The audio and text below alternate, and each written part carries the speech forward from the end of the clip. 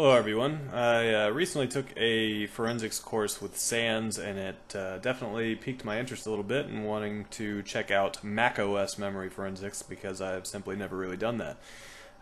So jumping right into it, we have a Mac right here, and I'm going to do a about this Mac. As you can see, I have kind of blurred out the serial information here, but otherwise you can tell that this is running macOS Sierra.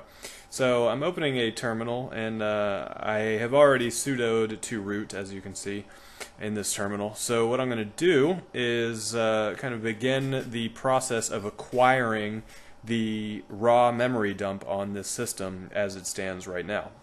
And the way I'm going to do that is I'm going to wget a specific utility from the Google Recall project, which is an open source project for memory forensics, and so that is actually called OSXPmem. So as you can see, I've downloaded that to the OPT directory, and now I'm going to unzip that via the unzip command. And the resulting directory is going to be the osxpmem.app directory, and I'm going to load the kernel extension in that directory, and that is macpmem.kext. So that's going to result in a couple of new directories in the /dev directory, and I'm going to use dd with my input file /dev/pmem, and my output file is just going to be called macdump.raw. And so that's going to take a couple minutes to complete, and when it does, I will have that file that should be around the size of the amount of memory that I have on the system, which is 8 gigs. So I am now able to see that file if I do an ls, and as you can see, it's about 10 gigs. So it's a raw memory acquisition, but by and large it's near the 8 gig mark, which is how much RAM we have in the system. So what I can do now is actually, according to best practice, I should unload my kernel extension that I used to get this memory acquisition. So I'm going to do that via the kext unload command on the macpmem kernel extension. So now I'm going to scp that file over to my analysis virtual machine, which is just the SANS SIFT workstation. So I've already completed the scp command, and I imagine if you're doing memory forensics, that should be a command that you're familiar with. In any case, we now have the macdump.raw memory acquisition, and we can start to use volatility. So what we're going to do is begin our vol.py command. Volatility is built into SANS SIFT, so that makes it really convenient, but we're going to do a --info and pipe that to more.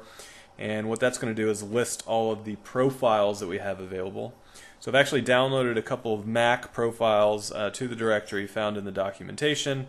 What is not found in the documentation is that you have to do this --info to actually get the friendly name, so to speak, which is what we're going to use in the command once we start parsing the memory acquisition with this profile. So there might be a case when you don't actually have a profile available to you. In that case, you'd need to build your own, and I will post a link on how to do that in the description of the video. So right now I'm doing that info command again, and I'm grepping for Mac, which is going to result in all of the Mac commands I can use with volatility that will show me different things of note. So off the bat, I noticed that the PS list is going to list the running processes in memory, which is obviously going to be interesting to me when doing forensic analysis.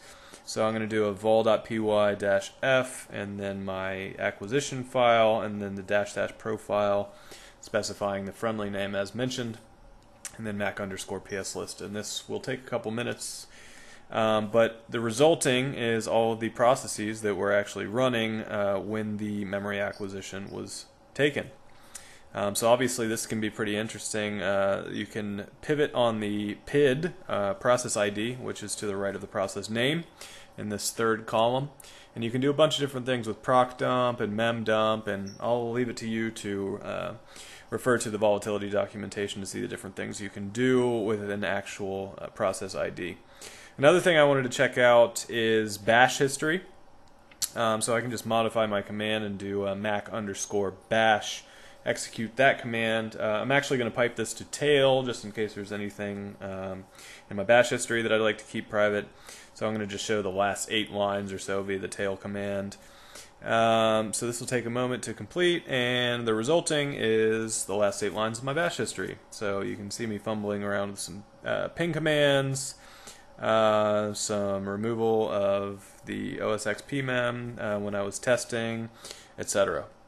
So I wanted to end this video by going back to the list of different things you can do on the memory acquisition that you took. I think it's absolutely valuable to go through these different things and kind of see what the output is, so you can get used to doing OS X memory forensics and seeing all that Volatility has to offer out of the box.